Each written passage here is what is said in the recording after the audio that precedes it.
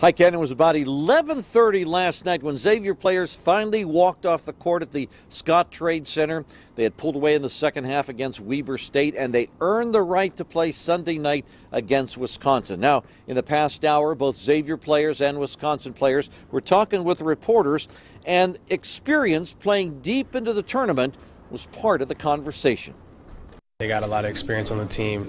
2, 3 players have been on, Final Four runs, so we definitely got to worry about them. And then at the same time, we got to worry about our end as well, just being focused and locked in on the game plan.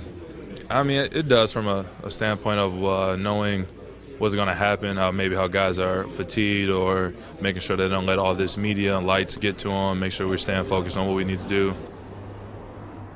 You'll recall it was Wisconsin that ended Kentucky's unbeaten season a year ago and then were runners-up for the national championship. It is clearly not the same team from Wisconsin that was here a year ago, but they also are still a force to be reckoned with. John Popovich, 9 on your side, live in St. Louis.